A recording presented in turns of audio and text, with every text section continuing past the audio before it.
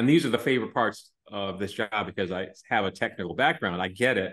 I understand working together. I understand the mechanics of a lot of things. So Uh-huh. I always enjoy that part, that it's not just my craft, but it's also like this fine-tuned machine that I'm a part of, that we're creating something amazing and we're all working together to do it.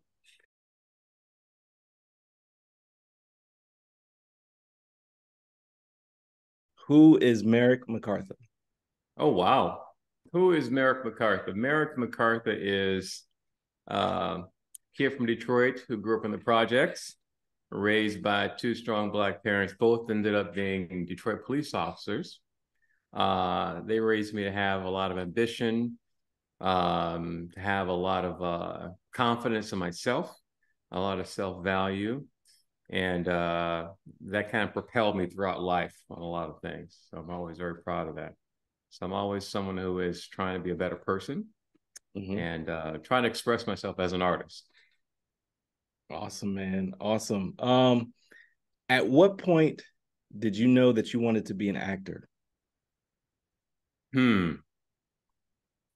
It's a good question because initially, growing up in Detroit, we're raised to have these to aspire to be, upper middle class, wealthy people with solid, jobs. So I grew up with the ambition of being an engineer, Oh, and even though I very young discovered that I had this talent for acting, like in elementary school, I didn't pursue it because the way I was raised, you grow up, you get a good job, you support a family, you do that kind of life. And so I started doing that. I was an engineer. I ended up moving out to California and working for a company that designed satellites for space programs. So I was an electrical design engineer. oh wow. Uh, and even though I'd gotten into doing some acting in elementary school and then in high school, I did some theater in high school as kind of dabble a little bit, but I knew I really liked it, but I guess at the time, see myself pursuing that as a career because I don't know, I didn't understand the idea of that not having a 9 to 5 or a salary job was really an option for me. I thought, okay, that's nice. Acting is cool, but I'm going to have that high salary job. That's what I was striving for. And it wasn't until I got a lot older that I said, you know what, this is what I really want for my life, to get in this industry and to work as an actor. And I had to let go of that mentality of working for somebody else. Right. That was hard. So, like writers do, you work, you creating on your own, you're working for yourself. And Uh-huh. as an actor, that's kind of the same thing. Is you're going for these different jobs, but you're essentially working for yourself. You're not really beholden to one employer for 20 years. Right.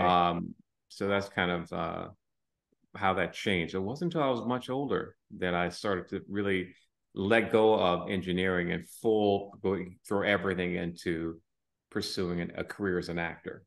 May I ask how old you were when you Ooh, decided that you I was over 30. I was over 30 when I started, and it was rough.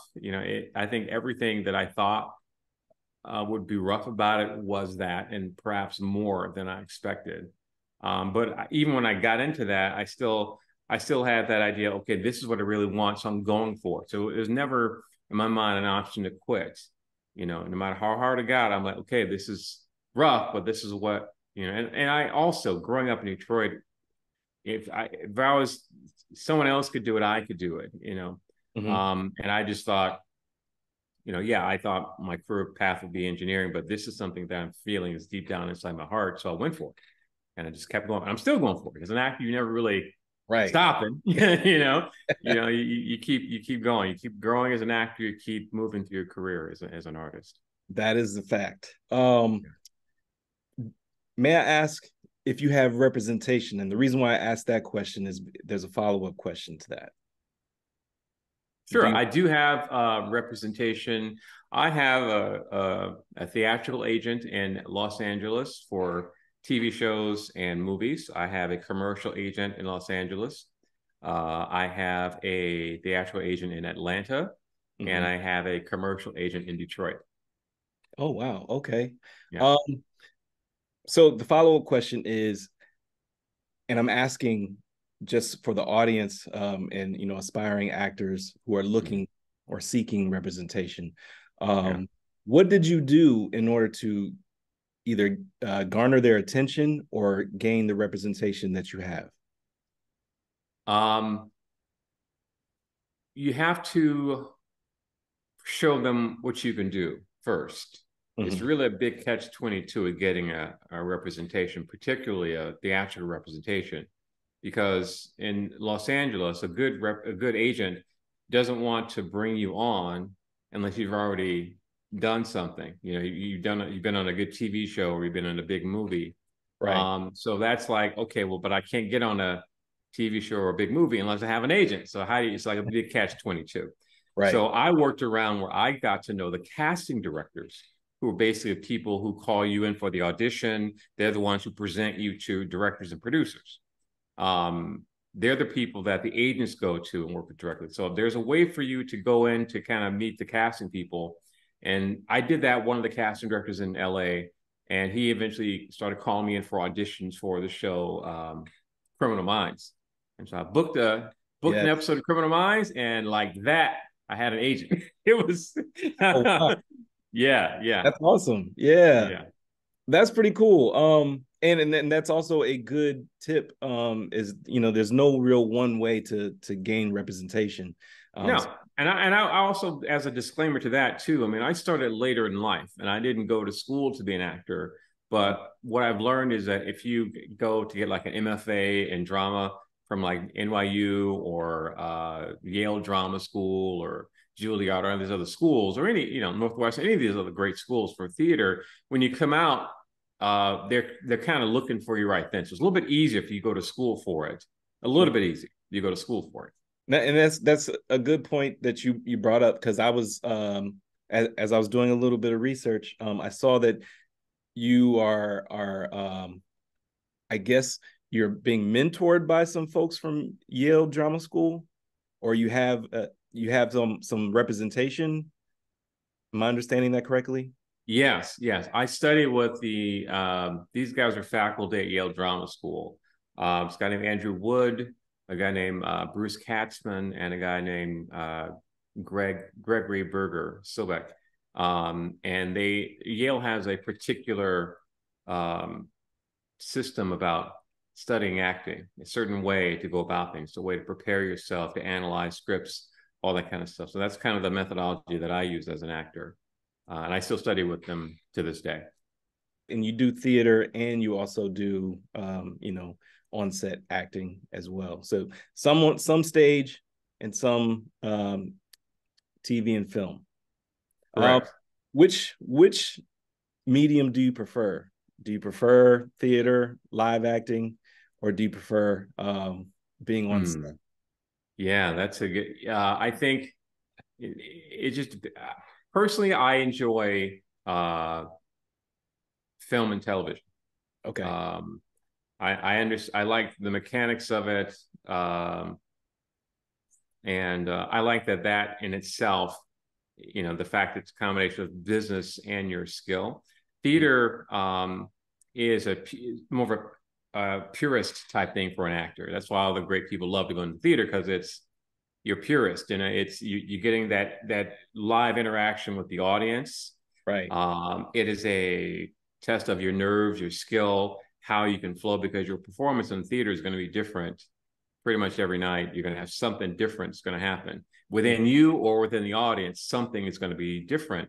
And that's like, as a purist, as an actor, that's what you're there for, to have these life experiences of expressing yourself and having that feedback come back at you from a live audience. You know, that's a great thing. And a lot of people contend that that's part of training for great actors, is to do theater. So, you know, Meryl Streep does theater, Denzel Washington, all these guys do theater, because that's like, it's a purest thing as an actor. So every actor I think I know that does film and television still loves and does theater.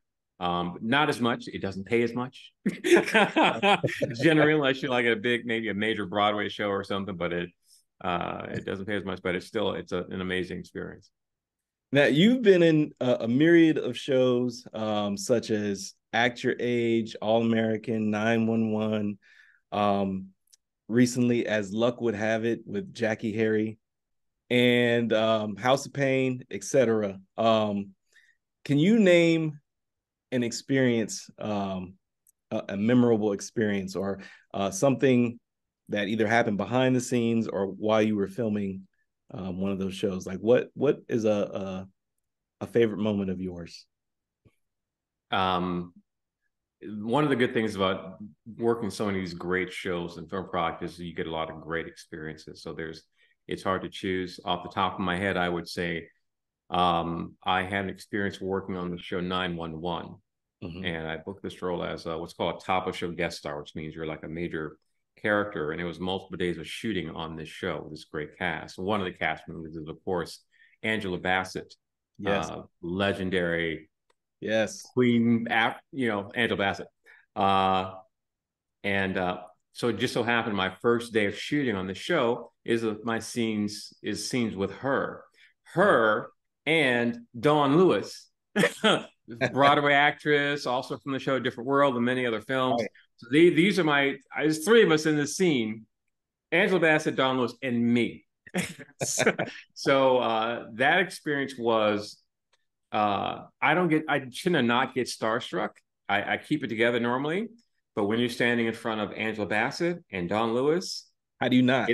It'll wear on you. It'll test you, and I was tested. So I'm trying to keep it. I'm supposed to be this stern police chief in this scene, mm-hmm. and I'm giving Angela Bassett and Dawn Lewis the riot act, and it was hard. I mean, I thought I was keeping it together, and the director's like, "Hey, we want you to be a little bit meaner to Angela Bassett." I'm like, "Wait, did you hear what you just said? You said be meaner to Angela." And Angela Bassett, she's a just beautiful woman, very nice, very gracious, and that was at one point later in the scene, I said I had to break down and say, "You know what? I'm telling you, it's an honor to work with you in this scene." And they're like, "Thank you." They're very nice, but that was one of those things. Was like, you know what? When you say you want to be an actor and you want to make it in the business, and you find yourself standing in front of Angela Bassett and Dawn Lewis, you have that feeling like I'm doing something, and that was one of those times. Right. I'm glad that you brought up that moment, because one of my questions is, and it stems from. I'll just ask the question, I guess. Mm-hmm. So you audition for a role, you yes. land the role, and then you arrive on set on the first day. Can you give us a glimpse into the life behind the scenes as an actor, for those who dream to make it onto set one day? Sure. And that's a great thing for aspiring actors to understand, is that as much as you train to be an actor on stage or screen, honing your craft as an actor, it's a business when you step on that set, and you need to understand that part. So they treat you well when you walk on set. You walk in, they will escort you to where your trailer is or wherever your dressing room is. They make sure you're fed well. Mm-hmm.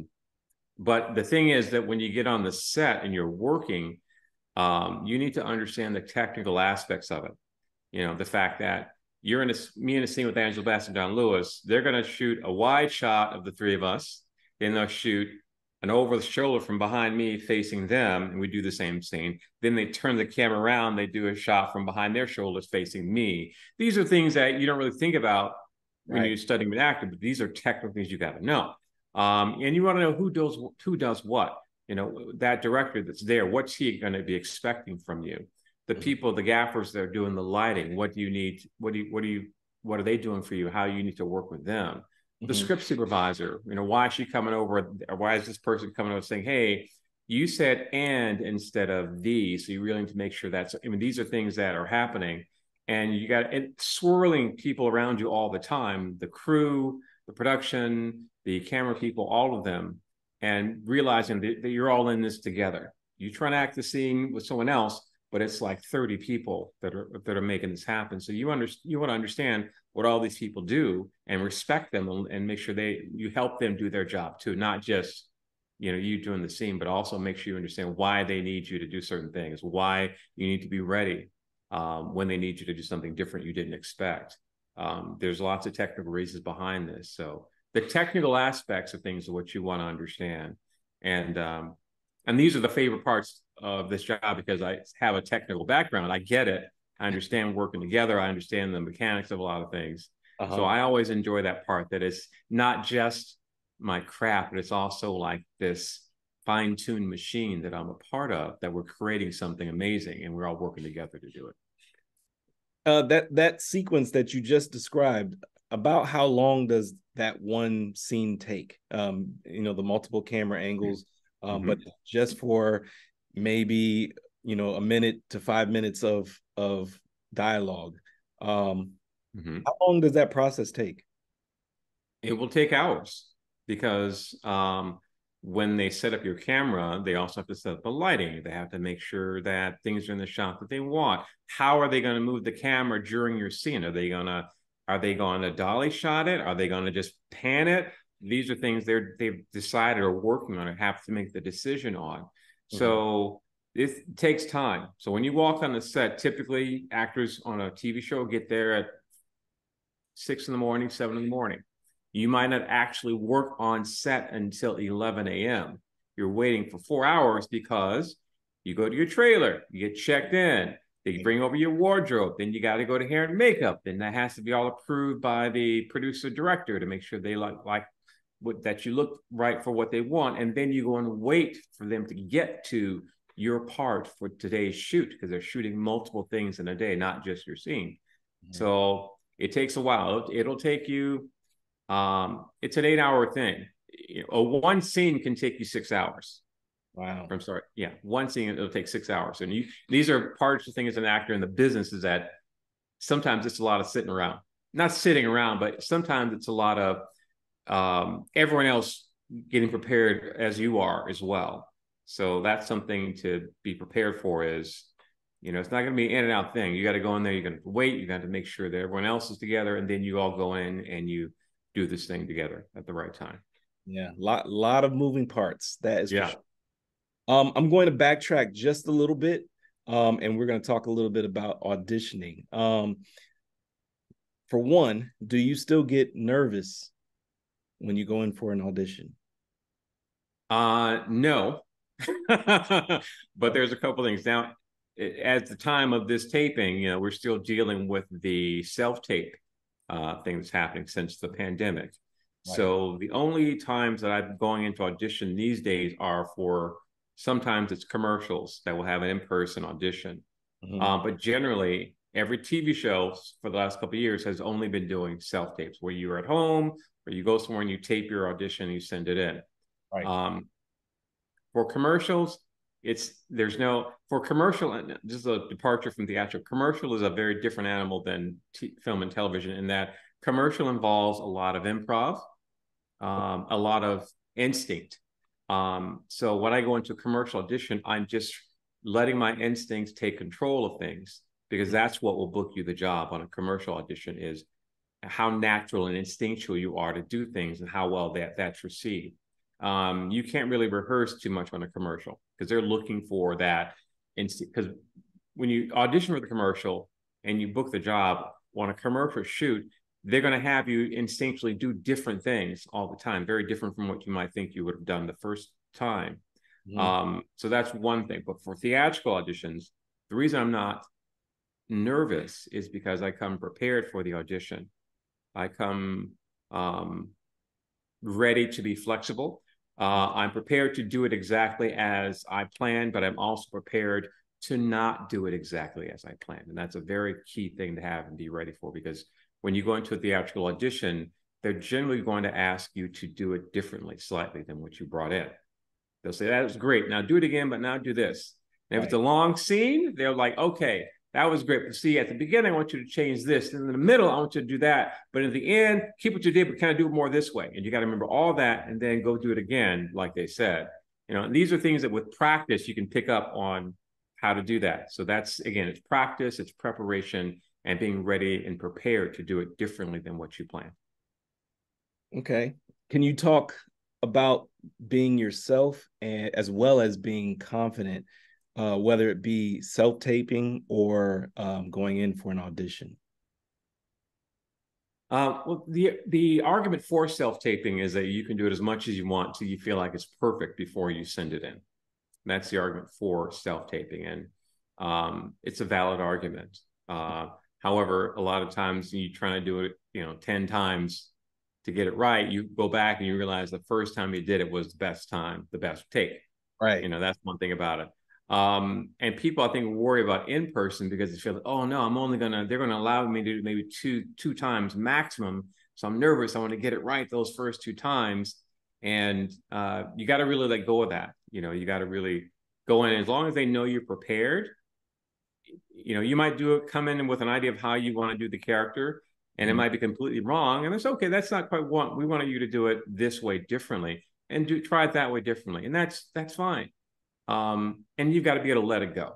One thing about auditions is I do a lot of them.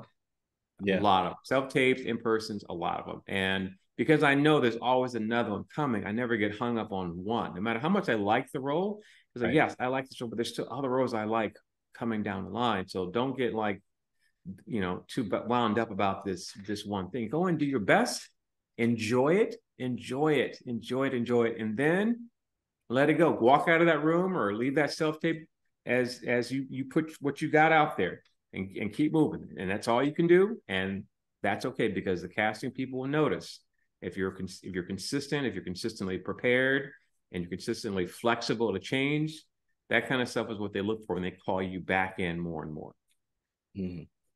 What would you say is a common misconception as an actor in Hollywood, or working in this business? Is there a common misconception or a myth? Have you been able to dispel any myths?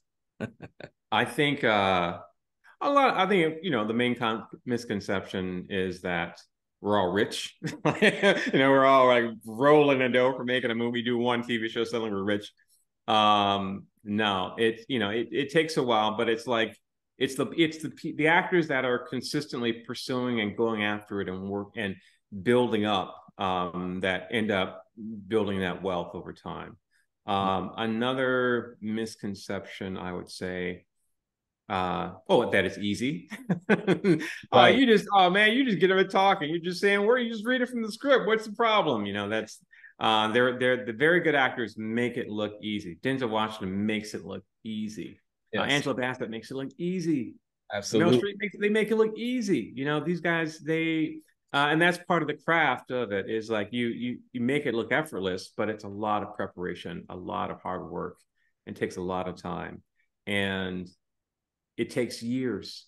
I think what I've seen a lot of are people that will move to Los Angeles, or they might move to any big center like Atlanta or New York, and they think, okay, I'm going to go out there and I'm going to go for it. Within a couple months, I should be on a TV show and I'm going to be making money.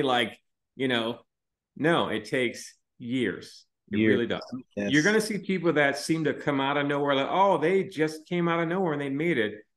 99.99% of the time, no. They were doing stuff well before you saw them. The casting people saw them, and now they're making it now, and you just haven't seen it, but they've been working for years.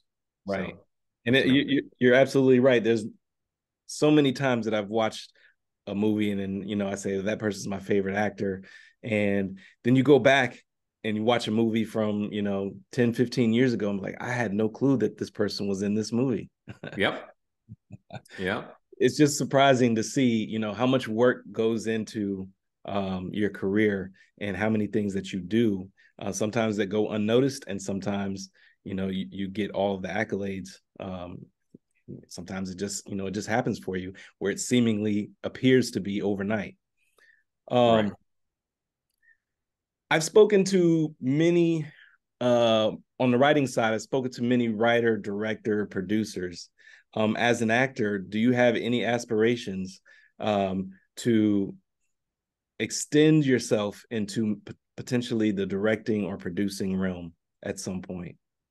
I've only done a little bit of the producing for independent projects, small independent projects. And it's fun. I look at it as me being part of the machinery to build something, right? And someone else acting in it, not me. And it's fun if I enjoy the project, and if there's no acting role for me in it, and I'm part of it, that's great. But I'm still yeah, my career as an actor is still paramount for me. Once I'm here to make my mark in that and have sort of an opus moment for me with this career before I stray off into directing and producing. I've been asked a couple times. I'm like, I wouldn't recommend me. For one, I'm not a. I could possibly do it, but I wouldn't say I would. I have so many other friends I know that are fantastic directors that I would recommend before I would jump in there to do it. Okay, that's Yeah. fair enough. Let's talk a little bit about Allison Faust. Act Your Age. You starred on Act Your Age, or you were on Act Your Age. I'm not sure how many episodes you were on Act Your Age. Yeah, yeah, She yeah. was. Allison, I was going to say she actor. was. I was going to say. I'm sorry. I was going to say that she was the very first interview that I did for TheBlkScript, and she was gracious enough to give me her time. And I was just curious to know. I've talked to Rodney Barnes. I found out that her and Rodney Barnes are friends, and I believe the two of you know each other well outside of even you doing the role on Act Your Age. What is it like working with her? Um, yeah, Allison Faust. Act Your Age is probably. I don't think I have had a more fully welcoming experience on a TV production as I have with Act Your Age with Allison Faust. Now, it's funny with that show, the casting director that they were using to cast the show, she calls me in for lots of things, and I have auditioned for multiple parts on the show before the role I end up getting. Mhm. And and I didn't know Allison Faust before that, but I'm auditioning, and I notice I'm getting more auditions for this one show. I'm like, I don't even know what the show is; it's not out yet. So I keep auditioning, and I finally get this part in the show, and it turned out to be a wonderful scene with Yvette Nicole Brown. And then after watching the show and seeing all the other characters, I'm like, this was the perfect fit for me. This role was a perfect. The other characters wouldn't have worked. There's reasons why, but this one absolutely does. And that's one thing I love about it in this business is you keep going because you think, oh, I'm failing, I'm getting rejected. No, you're not. You're not failing. You're not even getting rejected. They're just trying to find the right fit for you. And Right. that was my experience with this show. So I get on the show and I'm working with, and we have this full episode with her, multiple scenes with Yvette Nicole Brown, and she's just funny. I mean, she's got the background, her experience in the industry. She's just comedy gold as it is. It was a little easier for me to play off of her because she's just hilarious, and Uh-huh. she's a genuinely good person. She cares about every single person on set, and Allison Faust embraced me with open arms. Like I felt something because when I got to set and Allison Faust came up to me, she greeted me, but she greeted me as if thank you for finally getting in here. Like she'd been trying to get me on the show. Right. And I felt that. And it was like, it was one of those good feelings like, yeah. So we do our scenes. And it's a fantastic episode, very funny. And then after we're done shooting, the show hadn't even come out yet. And they were doing like a release party and things like that. And they're inviting me to the release party. I mean, I haven't done that many episodes. I've only done one episode, but it was a good episode. Right. And the red carpets, they're inviting me all this stuff. And I'm like, thank you. And it was Allison who's doing this. She's like, yeah. And she's the kind of person, she sees actors that she loves, that wants to work with. She treats them very well. And that was my experience with her, is that she made sure that I got all the stops rolled out for me as being part of this amazing project in the show with Act Your Age. So I'm hoping to be back on. Well, Because I was our I was yeah, going to say because I know there's certain things we can't really discuss right, because of the ongoing strikes. Uh, right. but I was going to also say I hope it does come back for another season and that you know are able to have more screen time and extend your role even further. That was Yeah. awesome. Yeah, yeah. Yeah. And they bring characters back just in that first season. And it debuted as like the highest rated show on Bounce TV Network, and it Yes. still does well. I'm looking forward to coming back as well. And Bounce's TV has got another shows off the ground too that are looking really good as well, like uh the Johnsons. Or was it Johnson. Johnson? Yeah, Johnson. yeah. And a guy in my theater company is on that show too. So Wow. yeah, yeah. So yeah, I have a lot of high. I can't say much Right. But That, yes, Allison, I've definitely kept in touch since we filmed. So is the director from that episode, Linda Tarek, and Yvette Nicole Brown. We run into multiple times. You know, awesome. we out on the picket line, run into each other on the picket line. So everyone there, nice. And Tisha Campbell, I met on set when I got there. It was by like the crafty table, and Mhm. Tisha Campbell, and I'm Yeah. standing out there, and I hear her voice. I turn her over. She's looking. She's on the phone talking. I was like, one of those Star Trek hold it together, Merrick moments. She kind of gives me a little wink. I was like, so yeah, that was a great experience as well. Yeah, that's pretty cool to get Yeah, that acknowledgement too. And even when yeah, you walk into a room, you may not necessarily know everybody, but to get either that admiration or to know that other people they recognize you, you know, that's got to be an awesome feeling. Um, as far as getting into character, do you have any methods to your madness? What do you do to get into character? yes, I do. That's one of the things I study. To get into character is a term that's used, but really, what you're doing is you're letting the character out of yourself. You know, each part of a character you do, there's some parts of that character that are real within you. So you need to find those parts and let those parts come out. So that's one of the things I do is figure out, you know, what do I really relate to with this character, and how to bring that out. But it's still me, you know. People say, "Oh, you're playing a character." Yeah, I'm playing me as this character. Mhm. Um, and so that's one thing that actors should always know is that, you know, when they say they're looking for you, you're the real you, that's what they mean is in that character, find something that's real within you and let that part come out because that's what gets the attention. You try to do a character where you think, oh, this is what people must want to see in this character. And that's not because everyone's, you know, that's not what works. What you got to do is bring out that uniqueness within yourself. Mhm. So finding out what's true about that character for me, Mhm. and then living in the world of that character. You know, who am I? Who am I as this character? What is my objective with this character, with this role? What is my objective? What am I doing to achieve that objective? Right. What happens if I don't achieve that objective? What happens if I do achieve that objective? That's the Yale methodology right there. Do you have a dream role that you um, aspire to, you know, a dream role, or even work with somebody, you know, you have aspirations to work with somebody in the industry that you have yet to work with? Who would that person be? A dream role. I I see myself as someone who's going to excel in the authoritative figures, the detectives, the attorneys.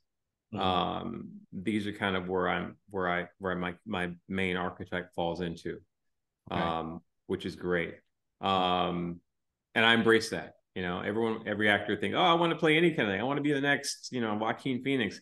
Yeah, it's cool, but establish yourself as this thing first, and then branch out. That's how it should work.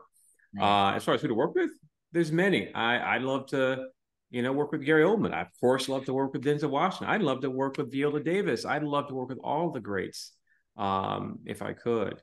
Mhm. I can't say there's one in particular, but I think when you find yourself, you know, on set with these experienced actors, you try to learn from them as much as you can.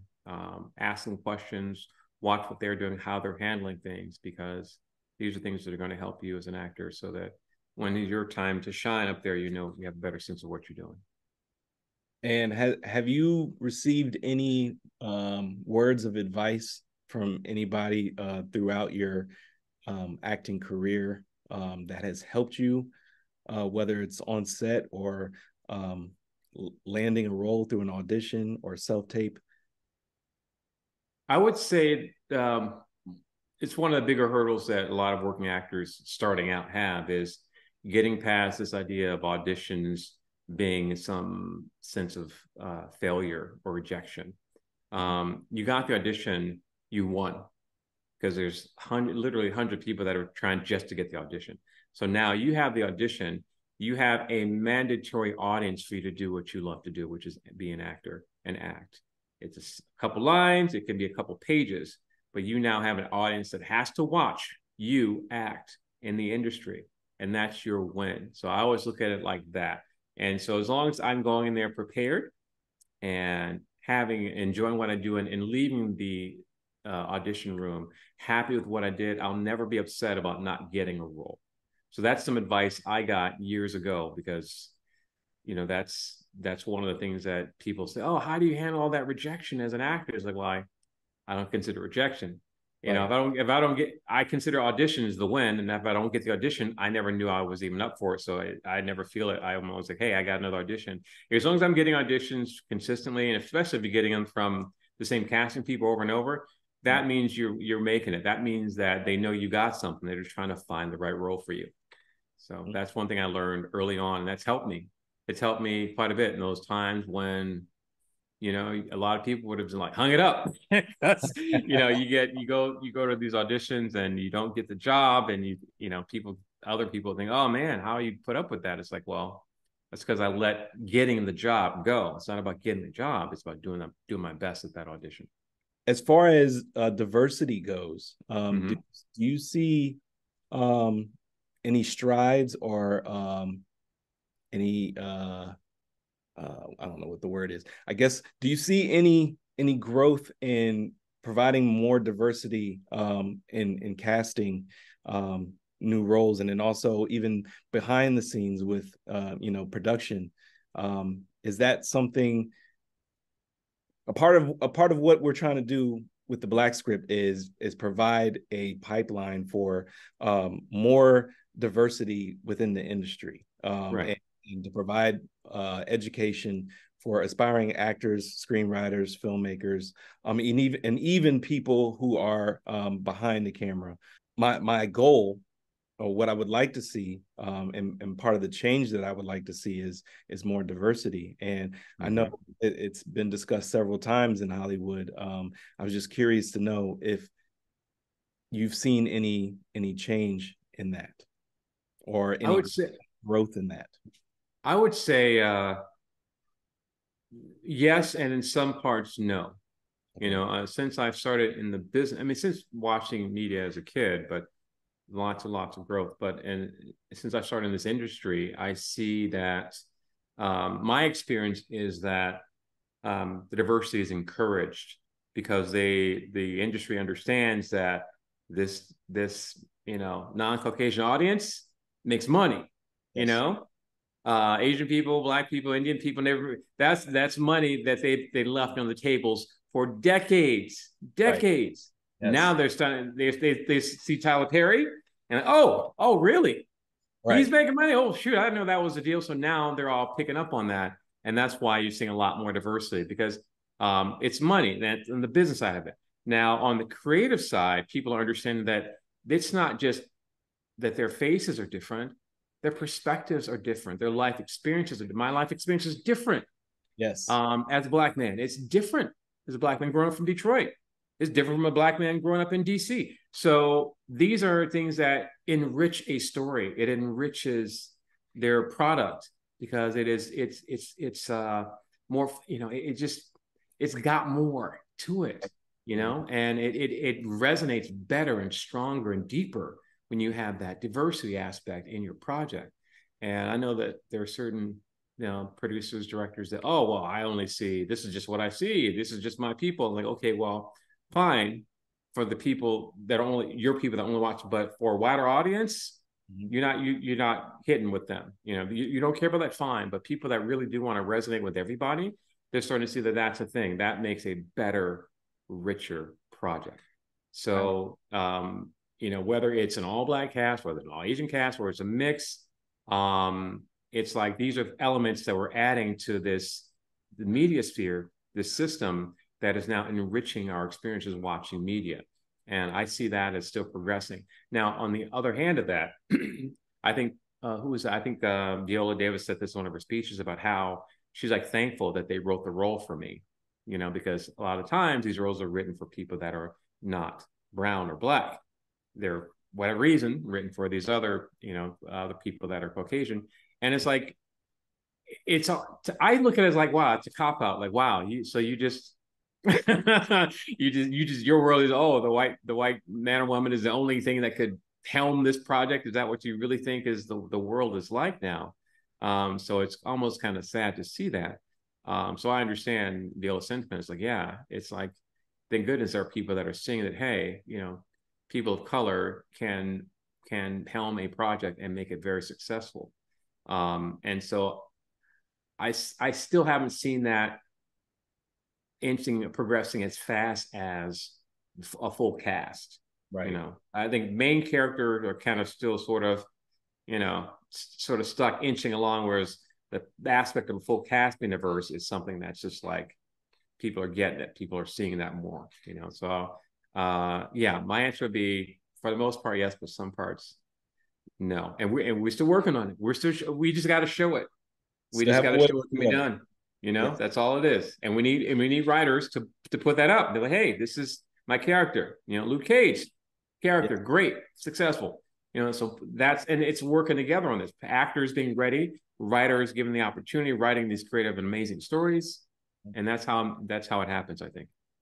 Exactly. Yeah, I'm always curious to know, what's happening behind the scenes, because in some cases you do see, a variety of faces, a variety of ethnicities, and you do see more diversity. And then in some aspects of it, like you said, it's still the old school way of Hollywood, but I feel like we're starting to scratch the surface and transition into a place to where all of us are given more opportunity, whether it's in front of the camera, behind the camera, writing, part of the crew, things of that nature. I feel like those things need to shift in order to make a better Hollywood. And also, so that way there's more opportunity out there. And so that's what I'm striving to do with the BlkScript. I was just curious to get your standpoint and your take on it. I appreciate your answer for that. What are your thoughts on it? I mean, what are your main thoughts on diversity? Do you feel like it's progressing, or do you feel like it's stagnant? So I do feel like it's progressing. And that's more so not necessarily from what I see. I do see it, but I'm seeing it from the aspect of the viewer, not necessarily the aspect of the person who is actually on set and behind the scenes. And that's the reason why, I ask you all these questions, because these are answers that I don't know. And these are also answers that I feel are important to ask. So that way we do know, okay, where do we need to include more action, or, put more spotlight on this until we get to a place to where we want it to be, and, the change that we want to see. But on the other side, I am seeing more opportunities for Black and brown people, Asian people, indigenous. And I feel like there can still be more. I think it's not as constant as, the majority of the shows that are out there. Yes. And the moment we get a show that's a hit show, it seems like they pull it away from us, or they cancel it. And, and I'm always curious as to why, especially if it's a hit show. I'm thinking Lovecraft Country right now. Lovecraft Country? You kidding me? You kidding me? That was my favorite show. That was my favorite show. How would you pull that show off? It had everything. It blew me away every episode. I'm still hurt. I'm still mad that they pulled that show off. Yes. I don't know, man. Well, one of the things that I saw, and I was unaware of this until I saw a clip. And it's a friend of mine. She runs a screenwriting service. Her name is Shannon E. Johnson. I actually just spoke with her earlier today. But she put a clip on her Instagram. I don't know what it was from, but it spoke to the fact of some of these networks would green light, Black and brown shows, they would obtain the audience to attract advertisers. The moment they got the advertisers and they were in bed with the advertisers, they would cancel the show. Oh, And so it oh, kind of led me to believe, is this what is happening, behind the scenes? And I know in every industry, there's some dirty tricks that go on. And I'm not saying that this is the case in every aspect of Hollywood. But I wouldn't be surprised if, you know, that is some dirty, you know what, right there for yes. sure. And I, like you, I wouldn't be surprised. I actually, it was, I can't confirm this individually, but just recently, someone told me that, the writer's contract that they have, where they have this mandatory minimum for the writer's room. There's one particular project.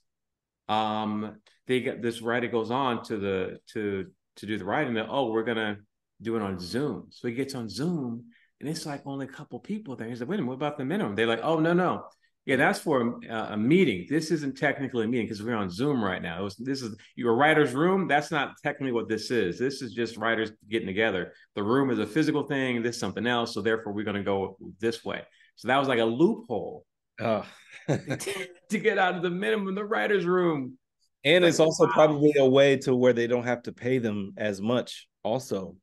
Yeah. They find ways to cut corners, and this is why, these strikes go on, is Yeah. to make sure that everybody receives fair and just due, with Yeah. their talent, their work, their time, their livelihood.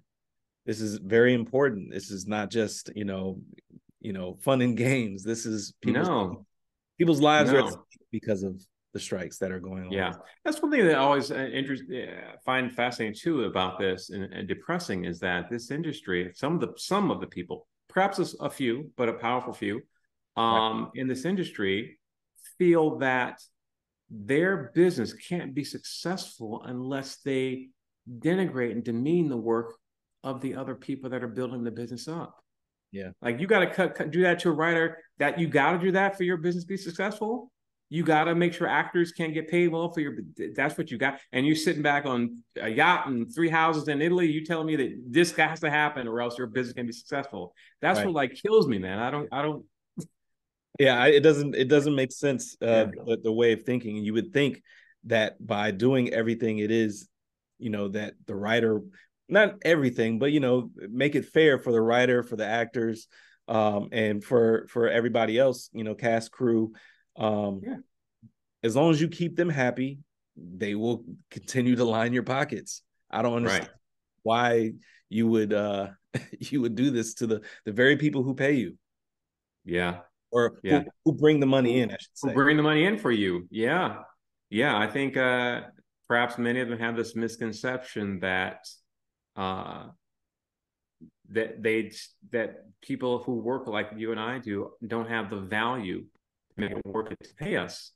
As if they paid us more, it wouldn't make us more committed, or add to our longevity in the industry, make our lives richer, better, so that we can perform better as creative people. Right. As if it's not going to make a difference to us, that we're still just going to be working. I don't know. I don't.